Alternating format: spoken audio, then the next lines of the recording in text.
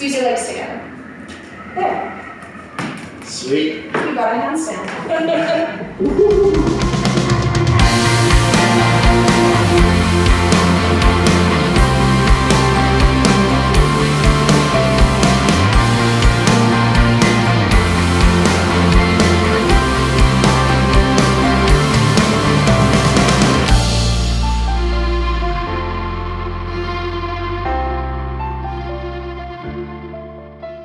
Hey guys, it's Leslie from glowSTRONG, a web series all about health, wellness, and good food.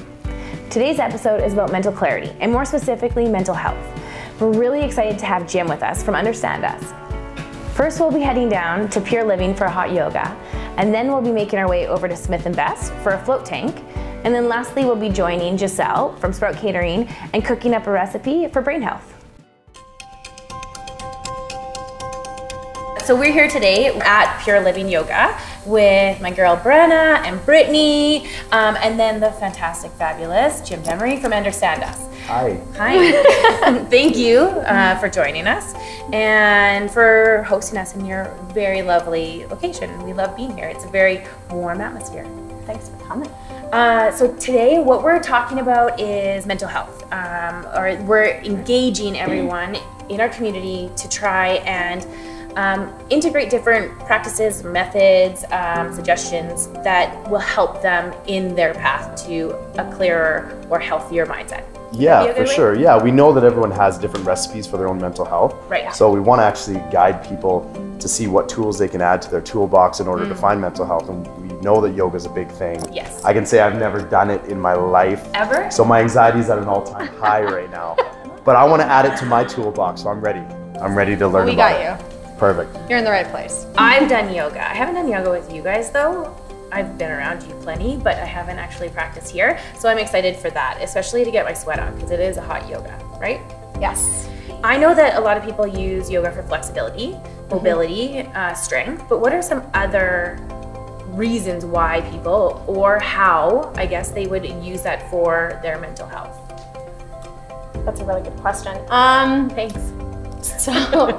So I think just kind of going back into the purpose of the practice is actually really important. So whatever it is that someone's doing physically with their body, we have an internal experience while that's taking place. So no matter how you're heat building, essentially, there's lots of practices you can do to heat build. Whether it's like flow asana, whether it's on a bike, whether it's going for a run, whether it's at the gym, really doesn't matter in that aspect. Kind of the purpose of sweating or getting that heat building process happening for yourself is to get present in your body. So we all kind of feel those benefits after we've been in like a really good sweat sesh. Okay. You know, you can feel your body, you notice your heart rate again, you're present, you know. I can always feel my body, by the way, because it's always just there. Anyways, continue. But as opposed to being, you know, like locked up here, I know this is something for myself. I've suffered from like crippling anxiety and depression and the ping pong ball back and forth. And for me, a really good sweat helps me get grounded and kind of like in the room or in the space or in time, like this present time and space. But where asana can kind of take it a little bit further is then we have this cooling portion of the practice. Okay. So that's where you'd have like your deep flexibility portion of the practice. So you kind of go from a strength building then to a flexibility building. Asana is all the movement. Okay. So yin is asana. When you're starting to get into like vinyasas, hathas, right. Those heat building practices, once again, that's asana as well. Okay. So most people confuse asana with yoga. Okay. And yoga is actually the goal. Yoga is meditation only. There's no movement in yoga. So it's kind of like, I'm down with yoga. I'm down with yoga. It's really difficult though. So it is. Your method of entry into yoga is the same method of entry as, let's say, going to sleep. So from there, now if let's say that you practice for a heat building portion, a cooling portion, now you're exhausted, you're ready to have a nap, and that is the ultimate and optimal place you want your mind and your body into. Time frame to go into a meditation or sleep. Yes. Gotcha. Meditation or yoga is lucid dreaming space. Okay. Daydreaming. And we do it all the time.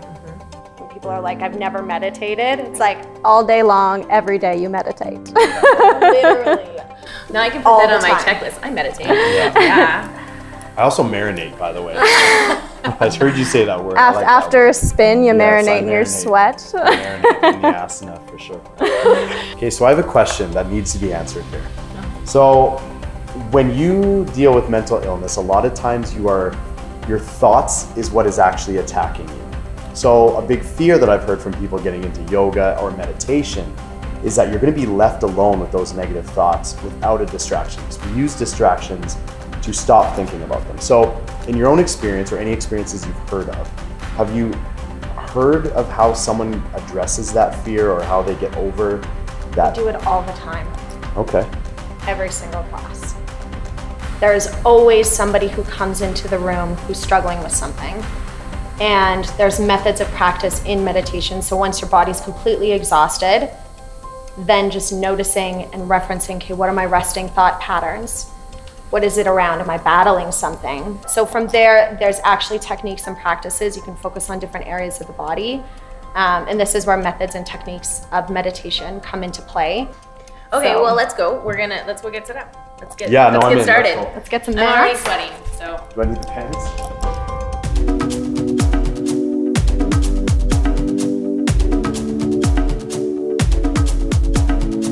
Closing the eyes and removing yourself from some of the senses, some of the distractions. When you found that space, just begin to transition to noticing your breath. Trying not to control it right off the bat.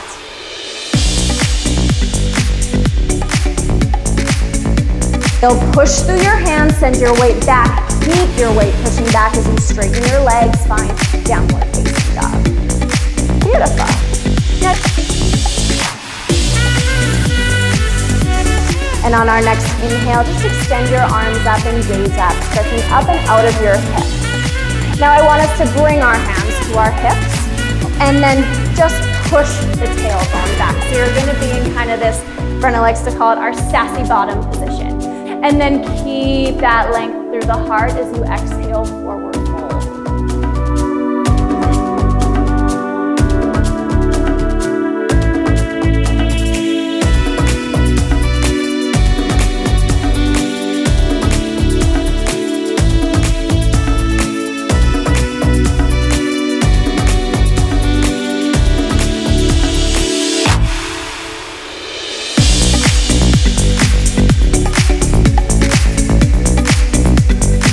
My experience was interesting because I've always thought that yoga was easy physically, but it was hard mentally.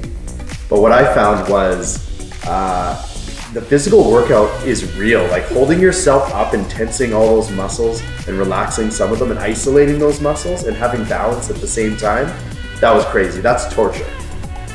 I liked That's why we start with that. And then the mental side of it, it was kind of cool because I've had massages, I've gone for a float, I've done a few things, but the relaxation by the end was real because I've never really done it after a physical activity like yoga. So I really felt the difference between the physical activity and the mental relaxation. Well, thank you, ladies. Deeply from the bottom of my heart of having us here. I really enjoyed it. I always love any type I have the opportunity to calm my brain, but also challenge it at the same time. Thank you, Jim. Yeah, it was fun. It was great. For being here with us and putting on those pants. Yes, these pants are great. And for any of our viewers, if you have any type of comments or suggestions on what you do for your meditation process, or what you like and what you dislike, we'd love to hear, or you can list them below.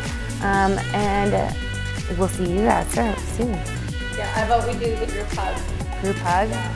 Oh, I'm like, bum out. Oh, I have very sweaty armpits.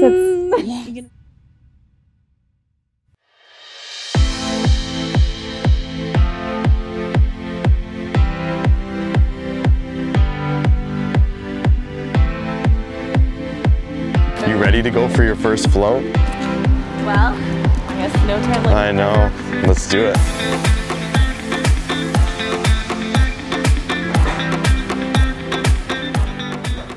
Hey. Hello. Good to see you again. Good to see you. Thanks for having us.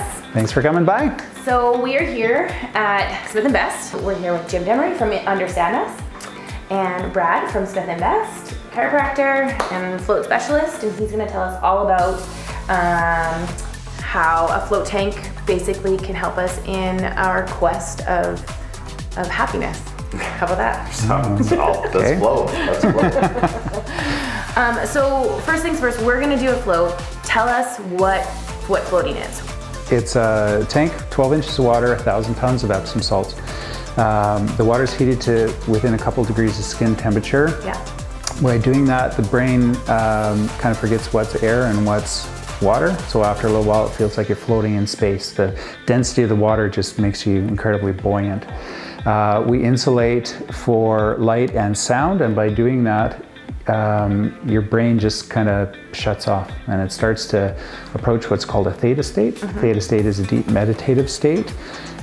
When the brain reaches theta, that's kind of the body's repair phase. So what we see happening is a decrease in stress hormones, particularly cortisol, which is a nasty one, and we get a bump in endorphins, which are happy chemicals.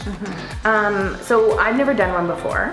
How long are they? What is the, how much do I have to commit to? How often should I go? That kind of stuff. It takes a little brain training to actually get used to shutting off, to relaxing. Some people have problems with that. So we suggest people start with a 60-minute session. But then after that, you can start to add time as you feel more and more comfortable, and the benefits increase with that. When you become a pro, I know that any type of meditation, it's hard for me to even get 3 minutes in. So. Yeah, well, and flotation is kind of a cheater's way to get into meditation because it removes all distractions. So with meditation, you're always fighting the outside world. You know, my back hurts, or I can hear the dog barking and things like that, and this wipes out all of that. So it's easier to reach a meditative state. It doesn't replace meditation as a practice, but it helps people kind of get into that. So who should float? Well, all sorts of people. You know, we have a lot of people that just come in for the stress relief, obviously, because it's fighting those stress hormones. But it's also good at decreasing healing time for sprains, strains, and fractures. So we get athletes to come in, maybe post-race, if someone's running a marathon or had a heavy competition, they'll come in and try to repair quicker. Or we get athletes that want to improve their focus, improve their performance on the field, because they can visualize plays and run through them. We've talked briefly before about how we do, our society operates at a very high level of stress for a longer period of time than we're really supposed to. So being in that fight or flight concept, and what chemicals and hormones are produced in your body when you're in that for so long. Can you tell us a little bit about that side of things, like the sciencey stuff? Yeah, well, the stress response is designed to be short term. So it's fight or flight. We're attacked by an animal. The reaction allows us to try to survive a stressful situation. So we either run away or we defeat whatever's in our way.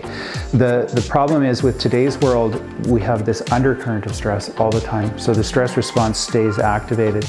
So we get an increase in these stress hormones occurring in our body. And that does everything from raise blood pressure and heart rate and all sorts of things. But the big thing is your body's pumping out these stress hormones, and it has to replace them all the time. So your body ups the building blocks to manufacture hormones. And one of those building blocks is cholesterol. Right. So what we're seeing now is that, you know, in the past, people would say, well, don't eat eggs or other foods because it's got cholesterol in it. We found now that that has a very minimal impact on our actual cholesterol levels, but stress has a huge impact on it. And that's when you're starting to see our bodies breaking down. So heart attacks, obesity. Hardening of the arteries and changes in blood pressure, and we see strokes and all sorts of things happening. So, you know, stress is probably the biggest killer that we're seeing now. It's so prevalent, and it's easy to get stressed. Just turn on the TV or anything like that, and we bring the stress into our homes. So we're about to float. What are you feeling? How are you? Well, I've never done it, and I always get a little bit anxious when I'm doing something I've never done before. I'm a little claustrophobic. Okay. I'm worried that I'm not gonna float and I'm gonna sink, and my self-esteem is gonna be just trashed. So yeah, it's just I'm a little bit like nervous for 1 hour left with only my own thoughts.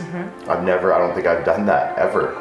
So I don't know, is there any advice you could give me to get through that? Well, it is kind of daunting sometimes when you bump into yourself, but I think the big thing is for the claustrophobic thing, it's big. Like, it's not like a tanning bed, it's a Volkswagen, so it's big.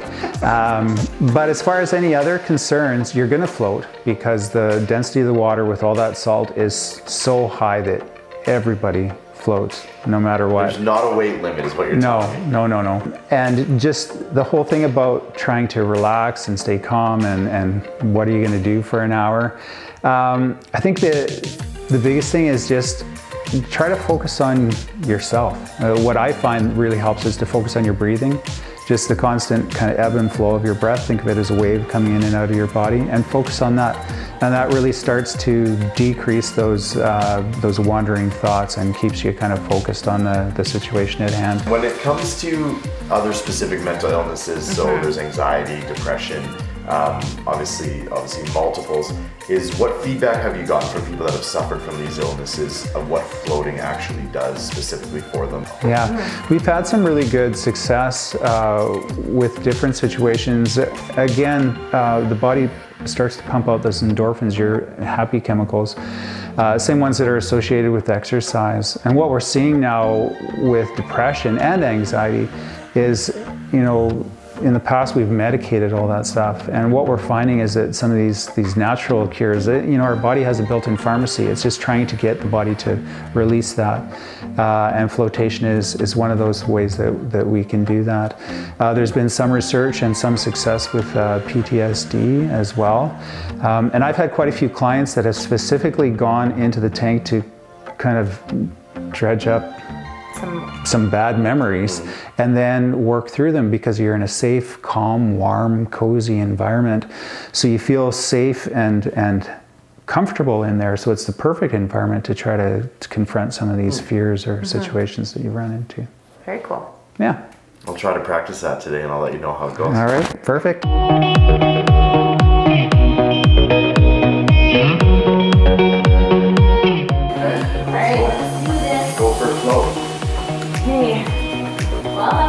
Yes, good luck. Keep your head up.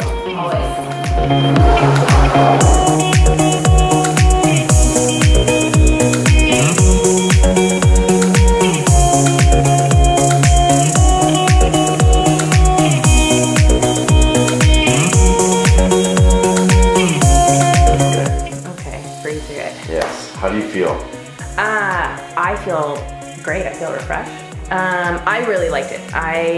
I'm starting to actively really try and change my perception on meditation for myself in my life, and so for me the experience was fantastic because it forced me to do it. Good. So I really enjoyed it. What was? Yeah, I mean, the weirdest thing for me was sometimes you don't realize how distracted you are until you see the opposite. Yeah. And this was one of the first times in a long time that I've been just left alone for full relaxation. Yeah. And how you can actually clear your mind, but you feel a physical effect of relaxation, which you don't feel and you don't notice until you get it, which was actually really cool for me. Awesome. The upper shoulders were like sore for me for some reason. It felt really weird. Well, we spend our lives with our heads forward on a computer or driving or anywhere. So to have it fall back into the normal position actually feels weird and uncomfortable at first, but you get used to that as well. Okay. So with Understand Us, we've been talking about different ways that we can implement or we can add to our different recipes or our individual recipes for clarity, meditation, mental health, practice, that kind of stuff. What are your... Yeah, well, the thing about mental illness that it affects so many people, but everyone is such an individual that their reasons why it's affecting them and how it's affecting them are so distinct to themselves. So we try to promote that everyone should have their own recipe that they use to, I guess, battle through it or to improve their mental clarity or their happiness. And I think this could be something that someone could use in their recipe, or something that they could add if it works for them. Thanks, Brad, for having us. Thanks for hosting us in your float tanks. We really appreciate it.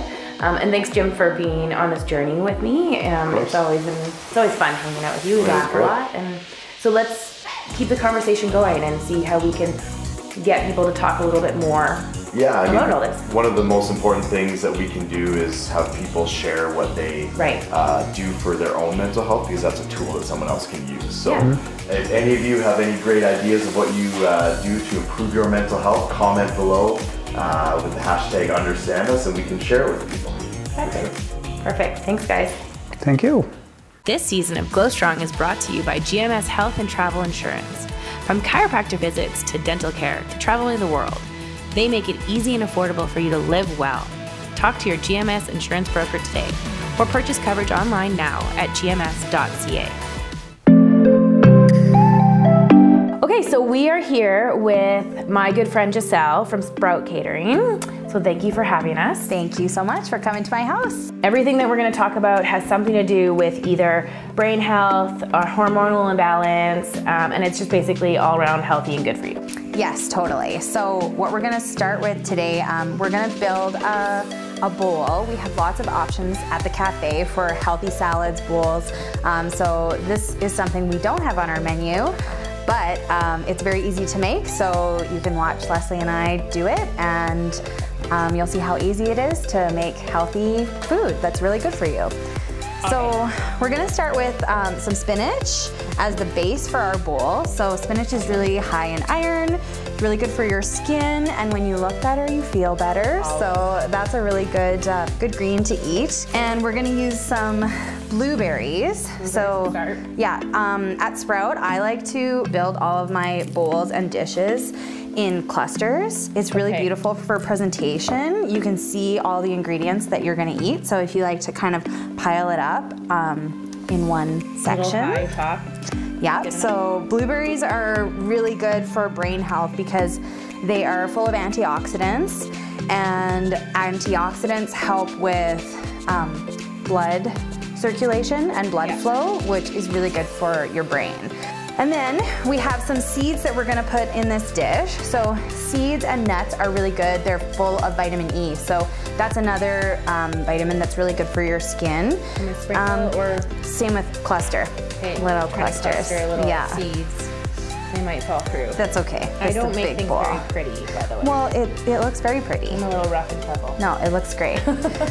So yeah, these seeds, we've got some sunflower seeds here. That's just like a mixture of pumpkin seeds, toasted sunflower seeds. We'll throw some of those in there too. Cool. Okay. And then we're gonna put some avocado in this dish as well. So if you wanna grab an avocado, Leslie, I'll cut this. So a really easy way to cut it is just cut it in half. And a good way to know if it's ripe is if the little button thing on the top comes off like effortlessly, it's ripe. That's a really great tip. I didn't know that. Yeah. Huh. And then if you just use a sharp knife and twist the pit out, and then carefully just pop it off, and we'll just scoop it out. So avocados, they're high in monounsaturated fats. Yes, so those are good fats. Yeah, and you want those. Yes. You want those in your body. They also fill you up a lot more too. Totally. That's another thing, is like people forget the macronutrition of fats. They help to keep you fuller a little bit longer. Same with proteins, but your carbohydrates burn a little bit faster, depending if it's a complex or simple. The avocados are really good for like lowering your blood cholesterol. Yeah. And they also promote healthy blood flow, which is really good for your brain. Then we have some microgreens here. Yes, so we're gonna put some pea shoots on this.